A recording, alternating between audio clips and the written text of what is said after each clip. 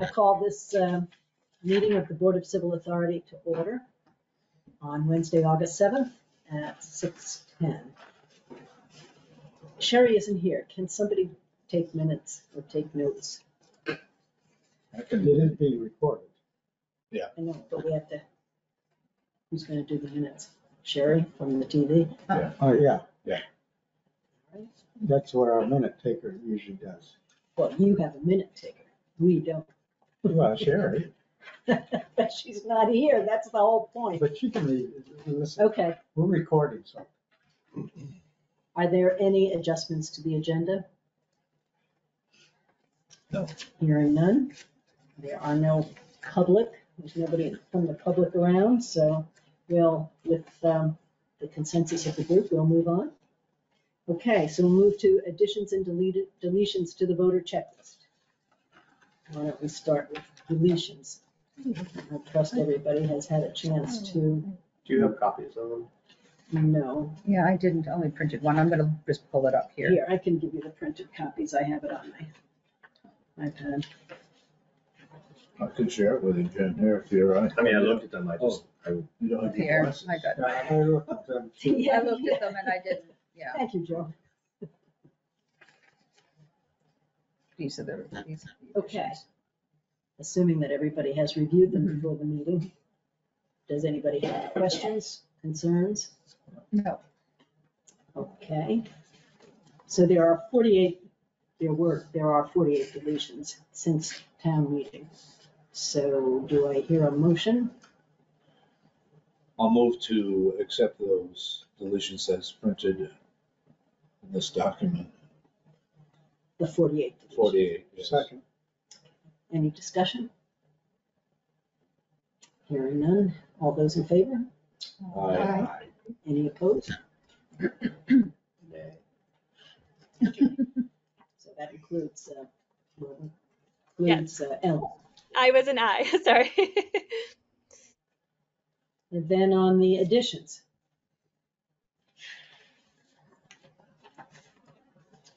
$45 additions since town meeting. It's such balance.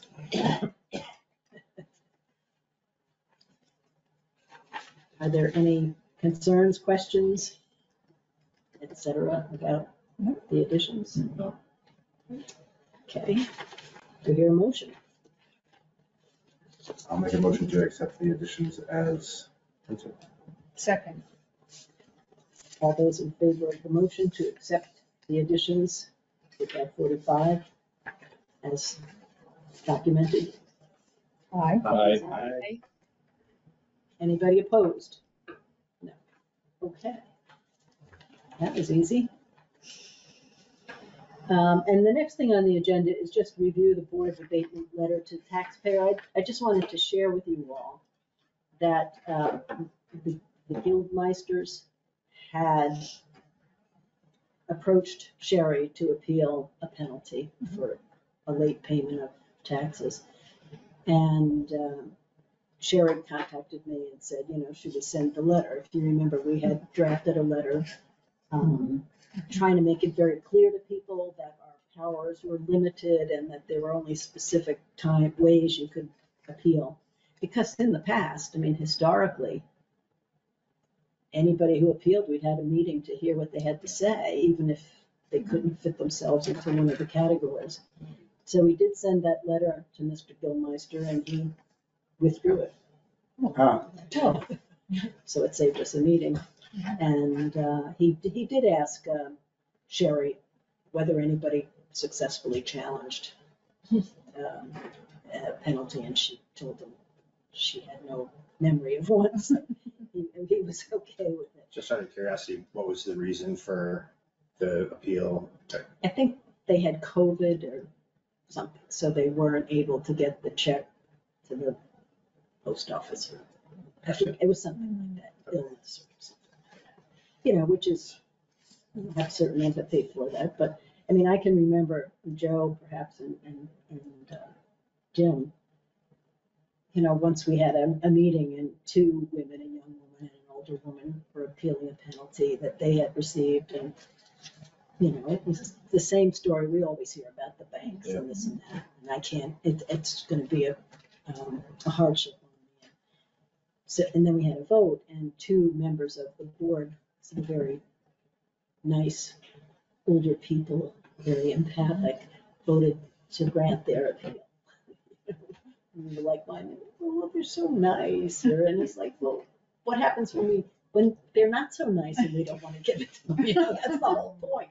So anyway, I was glad about that. And, you know, Patty Richards, when we reviewed this last time, did talk about including all of the categories, which is probably accurate, but so many of the people who appeal are not people serving in the armed forces or anything like that. But anyway, we can talk about that in more detail later, but maybe add a few more of the circumstances there. So anyway, I just wanted to let you know that happened, and I think it was good for them, for the people making the appeal, and for us that finally people are starting to appreciate that it's just not how good or bad we feel for them that's going to carry the day. She said something about the effectiveness of the letter. Mhm. Yes.